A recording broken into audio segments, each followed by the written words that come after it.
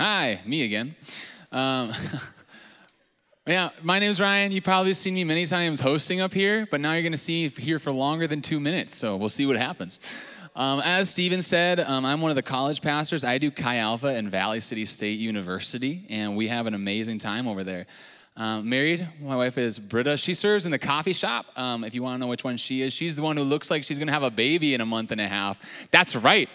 We're getting baby number 1, little boy. Yeah. Little boy in here. So they have like 3D ultrasounds now. I should have brought it up. That'd been fun.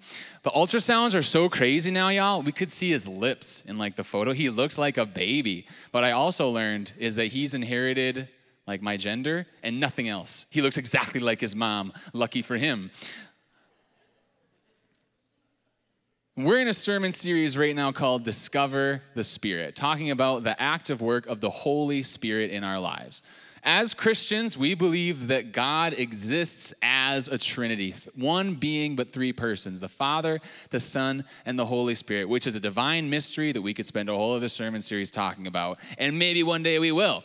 But now we're talking about how the Holy Spirit is active in our lives. That when Jesus, the Son, God become man, came, lived a perfect life, died, was crucified on our behalf, and was 3 days later resurrected, that when he ascended to be with his Father again, he said that it was our benefit that he would leave because he would send the Holy Spirit. And last week, Pastor Dave talked about how when Jesus was talking to his disciples about the Holy Spirit, he said the Holy Spirit would be the one who convicts us of sin, bringing us into belief. That he would convict us of righteousness, leading us to be more like him. And that he would remind us, and he would convict us of judgment, reminding us that we are not the ones who are judged, but sin and the devil are the ones who have been judged. Today, I'm going to be talking about something called the fruits of the Spirit. And if you've been around church for any period of time, you probably have heard about the fruits of the Spirit before. And so if you have, please bear with me. Maybe we'll go in a different direction today than we've gone before. And if not, if the fruits of something is like it's a phrase that you've only heard in church and you've never heard anywhere else. The fruits of something is something that something produces. Did you catch that? How many somethings were in there? The fruit of something is something that something produces. For example, my wife and I are producing a human because we are humans, and the fruit of humans is humans. Dogs produce puppies, cats produce kittens, goats produce kids, but different kinds. And so you can tell what something is by the fruits that it produces. Let's take it a little further. Has anyone here ever been to Orchard Glen in Fargo? If you haven't, there's even fewer people than the last time. Guys, go to Orchard Glen. It's going to be so crowded like later today. It's going to be so many people there. It's like, what kind of trees are at Orchard Glen? Apple trees. We have apple trees. It's an apple orchard, and it is wonderful. It is beautiful. It smells so nice. I've never experienced like stop and smell the flowers until I went to Orchard Glen, and I was like, wow, this place is delightful. Like, let's just stand here. You walk around, you pick apples. It's great. But I want you to go somewhere in your mind with me. Go somewhere in your mind. Follow along. If you haven't even been to Orchard Glen, maybe you've seen a tree before. Now, imagine there's apples growing on it. It's an apple tree. You're walking around apple trees. You're picking apples. Having a great time, you're just eating some of them, it's awesome. And you reach up to pick up another apple and your hand recoils. Do my senses deceive me? You reach out again and you pick the fruit. It's not red at all. In fact, it is orange. It's not a weird oblong apple shape. I don't know what apples are shaped like. It's a weird oblong shape. It's perfectly round. You squeeze it and orange juice comes out. It is in fact an orange. You look up, all the other fruits on the tree are the exact same. What are your deductions? This isn't an apple tree at all. This is an orange tree. What's this doing here? It should be an Orange Glen, wherever that might be. Let's make an Orange Glen. We'll make it in Fargo. That I'm not the kind of guy that can look at a tree and tell you what kind of tree it is, unless it's an evergreen. That's pretty easy. It's the one that's always green. But if I looked at a fruit tree, I couldn't tell you what kind of a tree it was until I saw the fruit that it was bearing. I'm like, okay, this has got apples on it. It's an apple tree. This one's got oranges on it. It's an orange tree. You can tell what something is by the fruit that it produces. Even though that orange tree is in an apple orchard, and I thought that it was an apple tree this entire time until it grew fruit. I realized its fruit tells me that it's not an apple tree. Even though it's got leaves and everything like an apple tree, it's an orange tree, even though it's in the same place that everyone is. And we're kind of like that too. That we can say we are one thing, but our fruit shows us what we really are. We can say things all day, but the fruit of our lives, I can tell somebody that I love them, but the actual fruit of my life, the things that I produce, will show what that actually means. And the fruits of the Spirit is a phrase that's found in the Bible in the book of Galatians. And the book of Galatians is actually a letter. There was a guy named Paul who was completely opposed to Jesus. He was persecuting Jesus' followers because he thought Jesus was a false god. He was having his followers arrested, having them killed, and he was on the road to a new city to have them be arrested and killed when Jesus appeared to him in the middle of the road. This was after Jesus had ascended. And Paul had an encounter with Jesus that transformed him, and he became a missionary. And he went and planted churches all around the Mediterranean Sea, which was a lot harder to go around back then because you had to go by boat, and it wasn't just a plane ride, it was a longer time. And when he would leave those places, he would write letters back to the churches that he had planted, giving them encouragement, giving them instruction, and giving them correction. And a lot of those letters are found in the Bible. It's the Romans, 1st and 2nd Corinthians, 1st and 2nd Thessalonians, and one of them is written to a people in a town called Galatia, and that is the letter of Galatians. And we're going to start in Galatians 5:19 through 25. And Paul is placing aside two different types of fruits of two different types of lives. And for you note takers out there, my message today is called Check Your Root. And it will make sense very shortly. The message today is Check Your Root. Galatians 5:19, the acts of the flesh, which means our selfish desires. Whenever Paul sees flesh, think my selfish desires. They're obvious. Sexual immorality, impurity and debauchery, idolatry and witchcraft, hatred, discord, jealousy, fits of rage, selfish ambition, dissensions, factions, and envy, drunkenness, orgies, and the like. I warn you, as I did before, that those who live like this will not inherit the kingdom of God. We're going to take a pause right here. How are we doing? You didn't think we could say those kinds of words in church. I was preparing for this. I went back and forth like, can I say that? Well, it's in the Bible, so we can say it. we can talk about it. We're here. Go ask your parents. Basically, what we're seeing here is Paul is dichotomizing and saying, if we're just left to our own devices, if you just set me and put me over here and just left me alone, these are the kinds of things that get produced in our world. Do I need to really convince anybody of that? That when human beings are kind of left to ourselves, that we don't tend towards good, we tend towards chaos. Open a history book, turn on the TV, you can see it everywhere. And Paul is not talking about people who stumble and struggle with sin. He is talking about people who are saying, this is just the way I want to be. Forget anything else. This is the way I want to be. And I think it interesting that literally on the same list that he puts witchcraft, drunkenness, and orgies, he puts on like jealousy and dissensions and factions. And you might say, because God is very serious about sin. And you might say, dissensions, factions, that happens in Washington, D.C. And I would agree with you. It definitely does. But I would also put forward that it also happens around the water cooler at your workplace.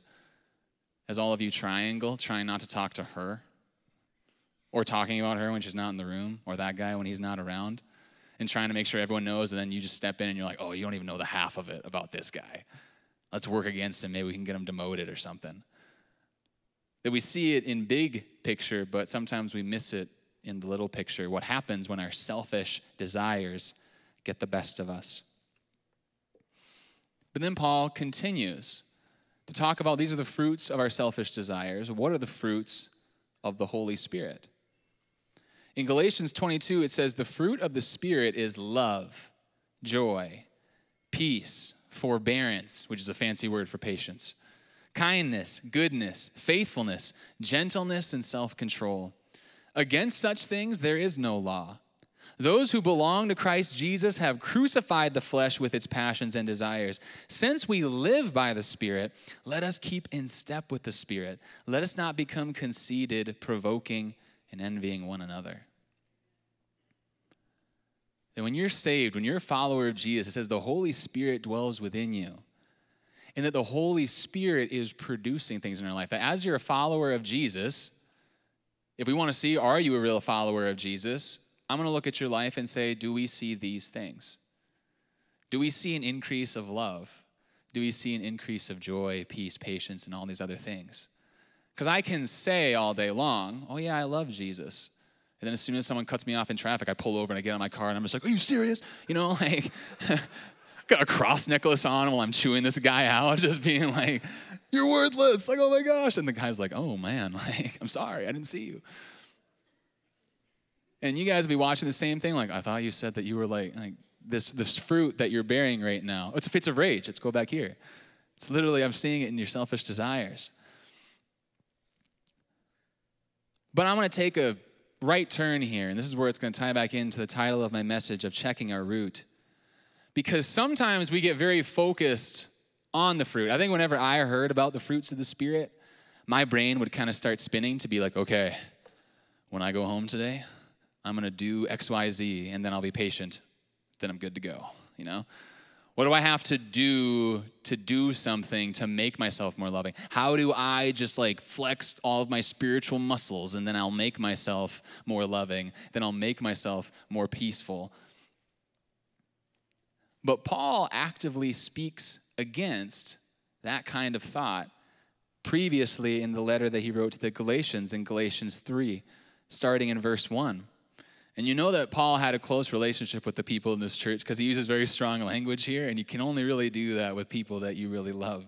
He says, you foolish Galatians, you silly people, who has bewitched you? Before your very eyes, Jesus Christ was clearly portrayed as crucified. I would like to learn just one thing from you. Did you receive the Holy Spirit by the works of the law, by working really hard, or by believing what you heard? Are you so foolish? After beginning by means of the Spirit, are you now trying to finish by means of the flesh? Have you experienced so much in vain if it really was in vain? So again, I ask, does God give you his Spirit and work miracles among you by the works of the law or by believing what you heard?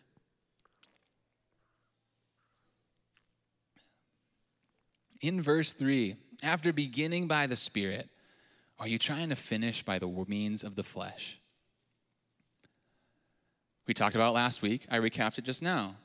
Who is the one who convicts us of sin, leading us into belief in Jesus? It's the Holy Spirit.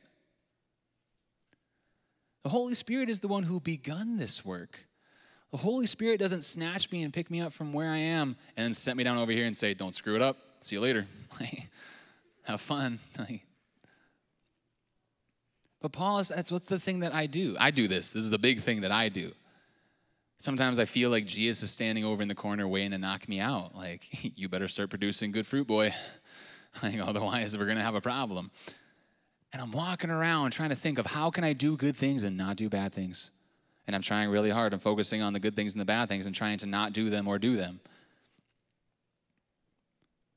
But according to this, he says, if we've begun by the Spirit, then the Spirit is the one who's going to finish the work, not you trying really hard. The Holy Spirit begun the work, he'll finish it. The Holy Spirit also wanted to begin the work, so he wants to finish it. You know who wants you to follow God's will for your life more than you do? It's God. You know who wants that messed up thing in your heart to go away more than you do? God. Who wants you to pursue other things and go after the things he has for you more than you do? Once again, it is God. And through the Holy Spirit, that is available. But the thing is that we're not going to be able to turn away from the acts of the flesh and turn to the Spirit by our willpower. We do it by Spirit power. My willpower may help me at a wedding to turn down the 5th piece of cake because I know later it's not going to be good. It's wedding season. It's like every weekend. It's not good. It's great, but it's not good. But an addiction, but a deep hurt, a deep unforgiveness, a deep bitterness in my heart, my willpower is not going to just work hard enough that I'm going to be able to move past that. I need somebody helping me. But I think when we focus so much on the fruit, we forget what produces the fruit. The fruit comes from the tree, but what gives the tree what it needs to produce the fruit? What part of the tree digs down into the ground, digs deep down into the ground to get what the tree needs to produce the fruit that it makes? It's the roots. Actually, we have a photo. I totally forgot to show it first time, so you guys are special. I totally forgot to show it last time. Can we put up a photo that one of the guys on our staff made?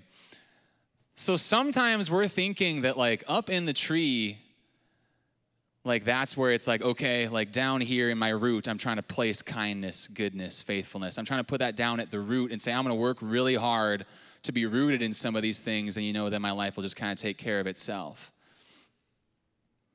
When in reality, the fruits of the Spirit aren't underground, they come from the top of the tree. And so the roots need to be dug down into something else. Our roots need to be digging down into Jesus. Our roots need to be digging down into the Holy Spirit, and it's the Holy Spirit that produces the fruits of the Spirit. The Holy Spirit produces the fruits of the Spirit, so we need to dig into Him. I think that sometimes if we're not seeing good fruit, you need to check your root. If you're not seeing good fruit in your life, you need to start with checking your root. I have a confession. I really like to argue. I love it. I love a good little row, for fun.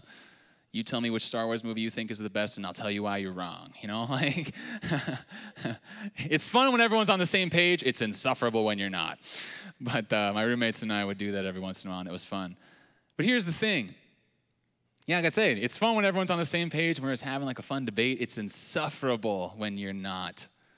That someone's like, oh, it's a nice day. And I'm like, is it? Is it though? It's 85. And it's like, dude, chill out. Like, okay, like, let's get ice cream. It's hot, let's get ice cream. And it's like, no, let's argue about this right now. And I want to stop doing that. I don't want to do that. And I'm better than I was before. Ask my wife. I'm way better than I was before. But I want to get better and I want to keep working on it. But here's the thing. I don't want to turn off 24-hour news, which is just a bunch of people yelling at each other and settling their differences in a way that does not bring honor to Christ. In fact, it's actually just a bunch of people sitting and yelling at each other and telling them why they're dumb. By the way, I'm not talking about the 24-hour news that other people listen to. I'm also talking about the one that you listen to. I want to be less anxious. I want to feel less sad. I want to be less inside my own head. And yet, whenever I'm faced with something that bothers me, that does bring me down, I pull out my phone and say, how long can I not think about this? When you're waiting for an elevator, man, I live on the third floor in a small, like a third floor apartment. I'm waiting for the elevator, and I'm like, what's on my Gmail? It's like, nothing's on your Gmail because you looked at it like 2 minutes ago. But I can't even just sit and rest in peace because every time I'm trying to be in peace, I'm trying to distract myself. Because I feel my comfort comes from what's in my hand, rather than drawing my comfort from the one who I'm in his hand.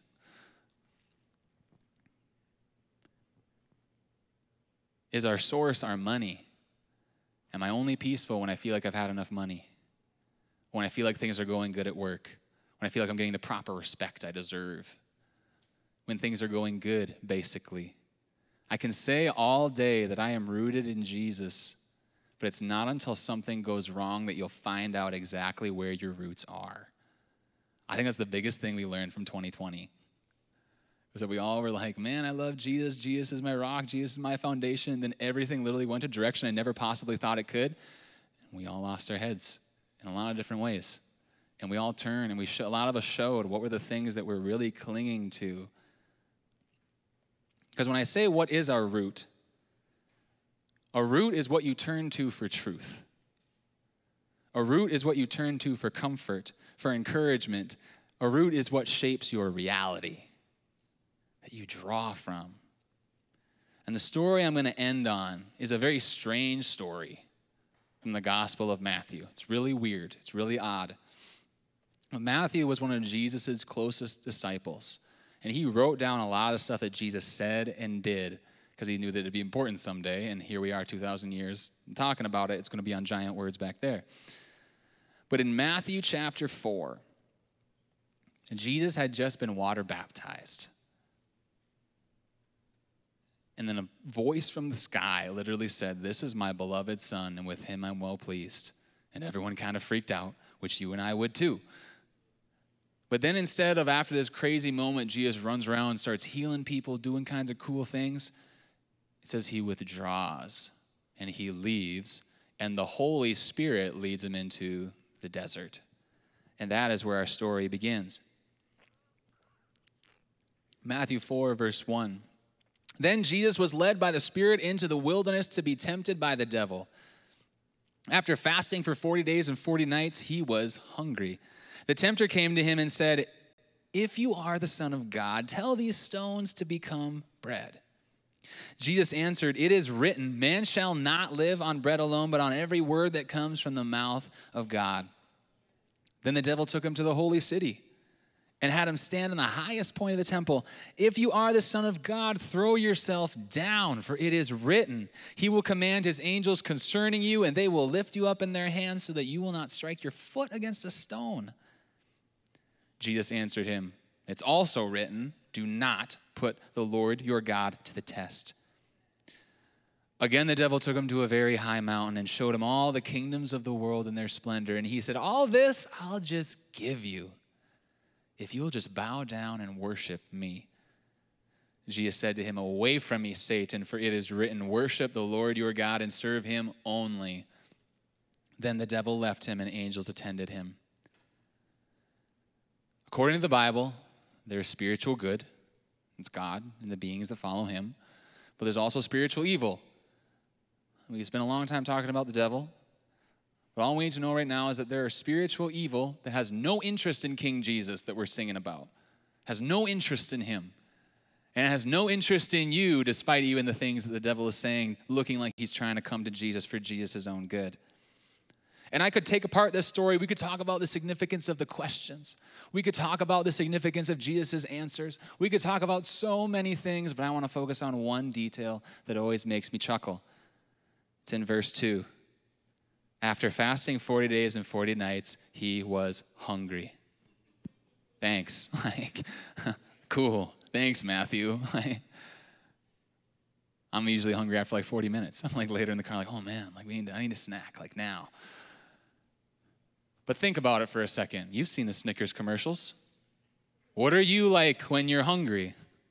What are you like when you haven't eaten for 40 hours is still a long time. 4 hours, When you read the list of love, joy, peace, patience, kindness, does that describe you when you're hungry? No, not me anyway. We're very temperamental as human beings, depending on how much sleep. Jesus was also in the wilderness. He didn't say he had an air mattress he was sleeping on. He was sleeping on the ground. There's wild animals out there. He probably woke up with a scorpion on him one time and was like, oh my goodness, get out of here. He's under a lot of duress. He's under a lot of stress. And that is when the devil shows up. For a lot of us, it is when we're physically hungry that we see ourselves acting the fool, But I would put forward also that a lot of times when we're spiritually hungry, it's when it's even worse. When I'm spiritually hungry because I'm drawing my roots into something else. That when I'm sad and sorrowful, I dig my roots down into Netflix and say, let me just watch this for 5 hours and that should make me feel better. And I'm hungry and the devil shows up or a temptation shows up or a bad decision shows up and says, hey, do this. This will be good. And I'm like, yeah, maybe that will be good. Why don't you ever go to the grocery store when you're hungry? Because you come home with 3 kinds of Oreos. However, it said that Jesus was fasting for 40 days and 40 nights. Fasting is a spiritual discipline we don't talk about very much. But it's a spiritual discipline in which we deny food and spend the time that we would be eating in prayer. It's saying, God, more than I need food that gives me life, I need you that gives me life. More than I want the comfort of food, I need the comfort. Yeah, more than I need food, the comfort of food, I need comfort of what you can do. Because Jesus, I can't produce these fruits in my life.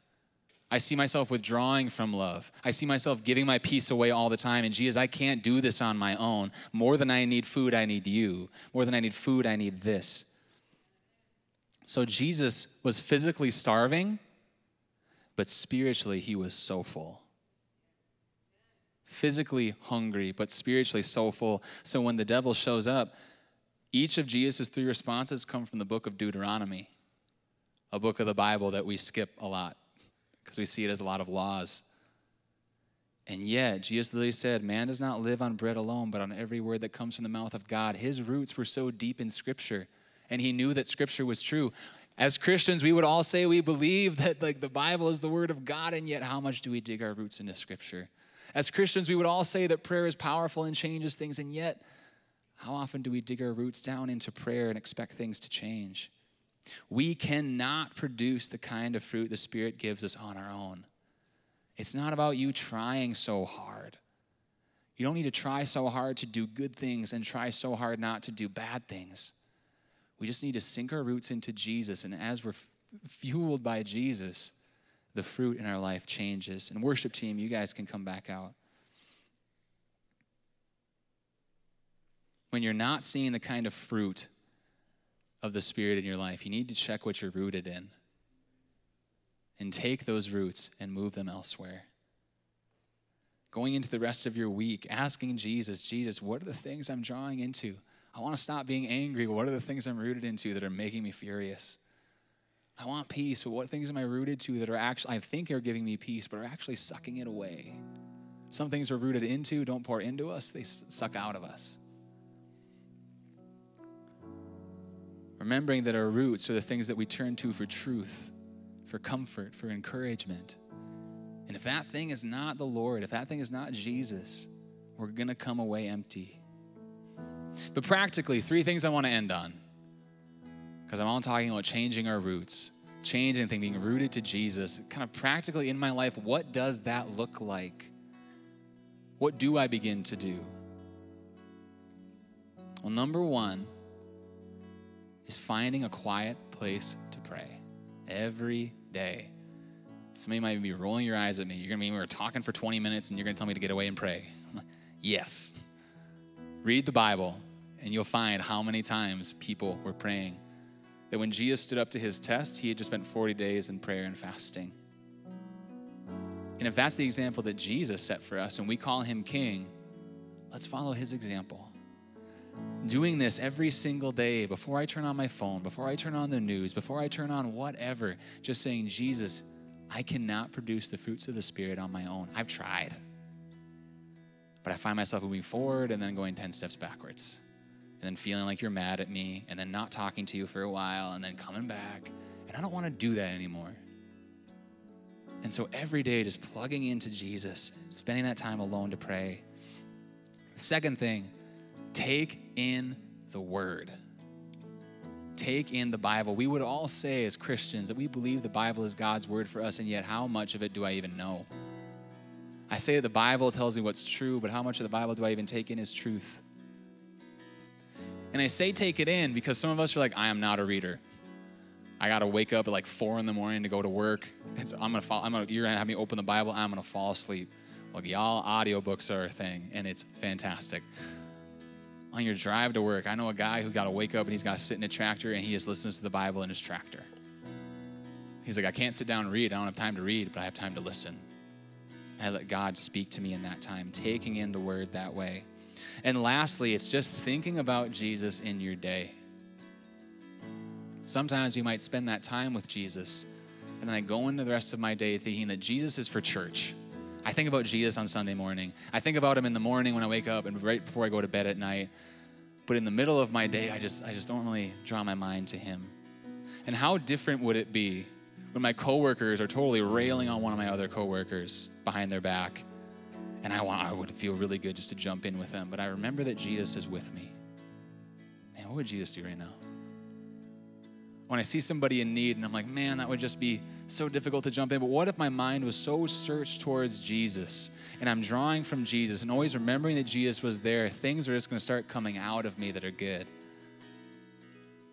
And you can do that in 15 seconds. The middle of making a coffee when you're a barista, middle of cleaning something at your custodial job, the middle of doing something as a nurse, stopping for 15 seconds and saying, Jesus, you're here. I believe that you're here. I know that you're here. Will you just remind me that you're here? And then carry on. And I believe that if we all really commit to starting to do different things like that, digging our roots down into Jesus, you'll see the Holy Spirit transforming your life. And you don't need to work so hard to say yes to so many things and no to so many other things. Can we all stand as we finish here? And we know that we have the Holy Spirit because Jesus died on our behalf and sent the Holy Spirit to us that we may be forgiven. If we can all bow our heads and close our eyes across this place, I want to pray for some people in this room that if you're here and we're talking about this God that died on our behalf so that we can have a new start, this God who produces good things in us despite of our efforts, despite of our sin, despite of our failures, he produces good things in us and there's nothing we can do about it.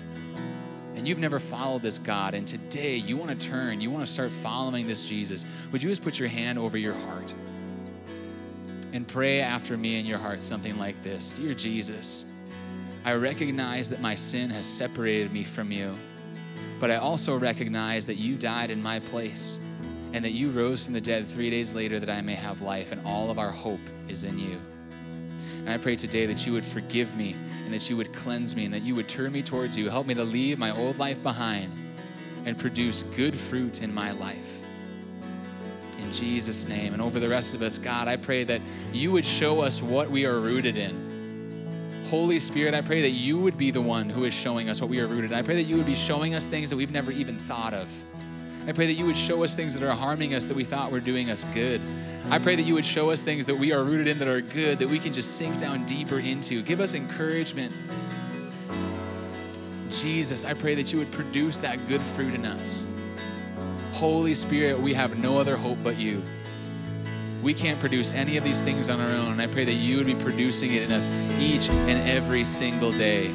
As we worship you, Father, help us to hear you and to hear your voice. In Jesus' name, amen.